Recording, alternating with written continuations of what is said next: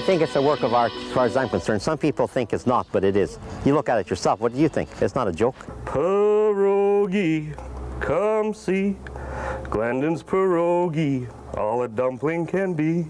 Well, it has brought up our sales. Glendon, Alberta, population 480.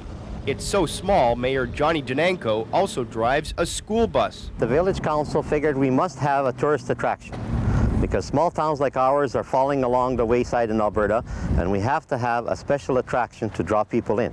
At First and Pyroghy stands Glendon's answer to the Eiffel Tower. The fork, I think, added quite a bit to it.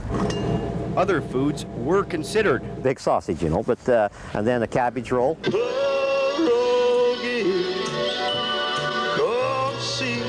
they have a wedding or have a party or have a New Year's ball or something, there's usually a plate of pierogies goes with it. A lot of dough went into this fiberglass entree, $62,000 to be exact. But there were some dumpling dissenters who tried stirring the pot. Some people come up with the idea of a swimming pool, a tennis court, a statue of dancing girls, things like that. But that wouldn't have drawn tourists in.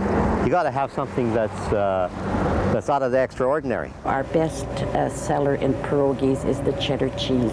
There's cheese, potato, and sauerkraut. Sauerkraut, not so much. So much more for people to talk about. The culinary mascot inspired mechanic Walt Chisosky to write this tribute.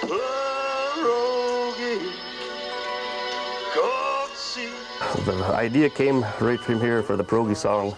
The idea came right from here in the shop, but I wrote it at home and recorded it out in the trailer at 11 o'clock at night, so it was a fast job. Many like the orange rocks, say they're a nice touch, like bacon bits. Bacon bits. To paraphrase an old saying, Glendon, Alberta hopes that the way to a tourist's heart is through his or her stomach. Your order's ready. Ray Rudowski, ITV News. Yeah, there's lots of pierogi to eat there. In Glendon, the Pyroghy capital.